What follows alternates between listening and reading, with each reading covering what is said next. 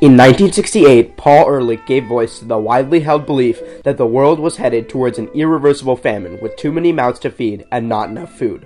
India provided a stark example. From 1870 to 1943, multiple famines in India claimed over 35 million lives. In 1944, a UN food and agriculture study found that over 100 million were underfed in India.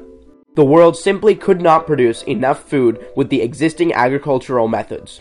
No one imagined that the solution to this problem would come from the leadership of an American scientist working in the wheat fields of Mexico.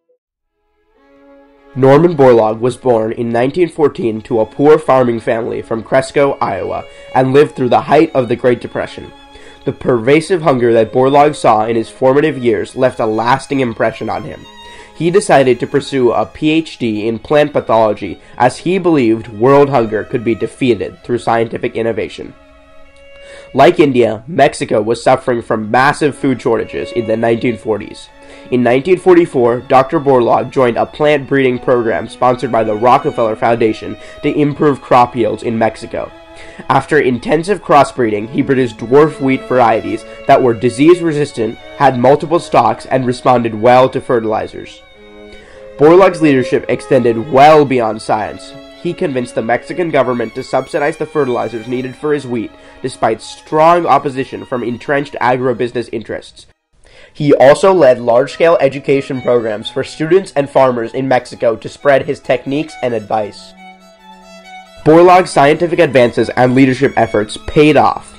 Yields skyrocketed, and amazingly, over the next 14 years, Mexico shifted from importing 60% of its grains to a wheat exporter. The political and scientific skills Borlaug gained in Mexico would help him solve the much bigger problem that was unfolding in India in the 1960s. Population growth was outpacing food production in the Indian subcontinent, and catastrophic famine appeared imminent. In 1963, an Indian plant breeder, Dr. M.S. Swaminathan, sought Borlaug's help.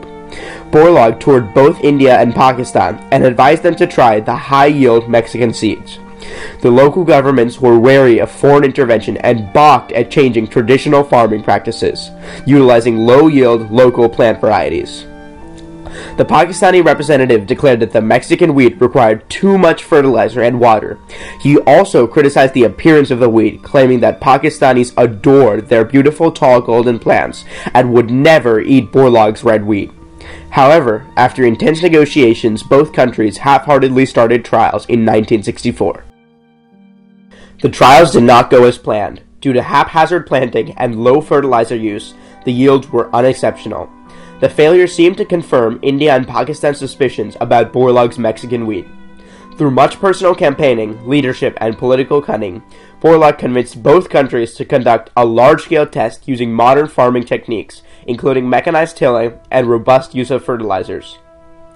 In 1965, Borlaug returned to the Indian subcontinent to negotiate the shipment of wheat seeds for the test.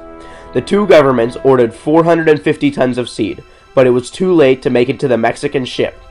Never one to easily give up, Borlaug arranged for the trucks to move the seed from Mexico to Los Angeles. The trucks got held up by U.S. Customs officials. Then, the Watts riots prevented them from reaching the port in L.A. Borlaug was on the phone from India for 2 nights before the seeds made it to the ships. He woke the next day to discover that a war between India and Pakistan had broken out. Borlaug continued undaunted with his trials, despite very dangerous conditions on the ground. His tireless leadership bore fruit, and unlike the unfertilized trials, the large-scale test produced a massive harvest. Borlaug did not stop with this victory, but continued to lead a political and public relations campaign to roll out these methods across the subcontinent. Much like in Mexico, Dr. Borlaug, Dr. Swaminathan, and the Minister of Agriculture, Mr. C. Subramanian, cajoled and pressured the Indian government to provide subsidies and credit to farmers for new farm equipment and fertilizer. Just as things were starting to fall into place, Mr. C. Subramanian lost his re-election bid. Ironically, he had been too busy solving India's food problems to campaign effectively. This political setback could have been catastrophic for the whole effort, but Borlaug would not give up.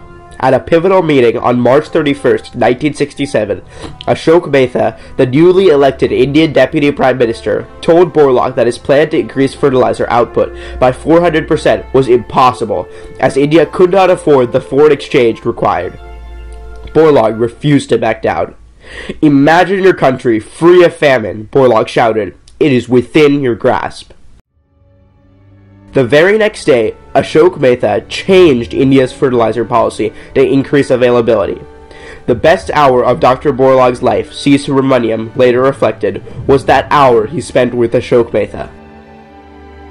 But Borlaug wasn't done. He continued his crusade across both nations, directly aimed at Indian and Pakistani farmers and government officials to adopt the new seeds and agricultural methods. Slowly but surely, his persistence paid off, cementing his legacy in the Indian subcontinent. Thousands of farmers changed their 5,000-year-old agricultural system and rallied behind Borlaug and his new methods. The 1967 harvest was larger than any in the history of Southeast Asia, despite a dry year. The Green Revolution, a term coined by U.S. Aid Director William Godd, was now well underway. By 1968, normal rains had returned, and Mexican wheat varieties had produced so much grain in India that some towns closed schools temporarily to house the harvest. Borlaug had accomplished the impossible. Millions were no longer hungry. Within 5 years, both countries were self-sufficient in food production. Since the late 60s, food production in both nations has increased faster than the rate of population growth in every decade. Borlaug was heralded as the man who saved 1 billion lives. He was awarded the Nobel Peace Prize in 1971, the Presidential Medal of Freedom in 1977, and the Congressional Gold Medal in 2006, joining a select group of 7 great leaders that includes Dr. Martin Luther King, Mother Teresa, and Nelson Mandela, who hold this trifecta of honors. Borlaug's leadership did not end in India. He and his followers continued to fight hunger all over the world with enormous impact in China and Africa. He started programs sponsored by the United Nations Food and Agriculture Organization to train international agronomists at CIMMYT, Mexico. Over the course of the last 50 years, CIMMYT has trained agronomists from over 80 countries, solidifying Borlaug's legacy. His work and leadership also directly inspired research on other food crops, including maize and rice. Many of his colleagues, including Dr. Swaminathan, have continued to push the boundaries of crop yields. Borlaug kept working until his death at age 95 in Dallas in 2009.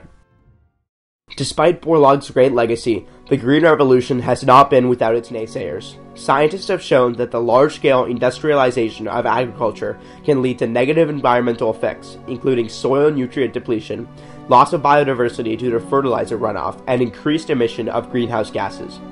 Many claim that a return to organic farming methods is the only solution to these environmental issues. However, it is unlikely that purely organic methods will be able to feed the planet. This can be seen in parts of Africa, even today, where the governments have been slow to adopt modern scientific methods of agriculture.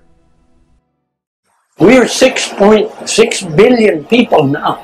We can only feed 4 billion. I don't see 2 billion volunteers to disappear. As Borlaug's friend and colleague M.S. Swaminathan said, Borlaug believed that science is our best weapon against hunger and disease. And the eternal vigilance is the price of stable agriculture. You have new pests, new diseases. As Borlaug always used to say, there's no time to relax. There's no time to relax. You have to continuously work hard, more hard, look at the problems which are emerging, anticipate the problems, have ready solutions before the problem becomes serious, how to scientifically checkmate new pests and diseases. These are all important issues. And Borlaug and I share common ideas in these matters. Agronomists trained by Borlaug are continuing his legacy by working on new methods to overcome these secondary problems while continuing to feed the world. For his achievements and legacy, Norman Borlaug will forever be remembered as the man who saved 1 billion lives.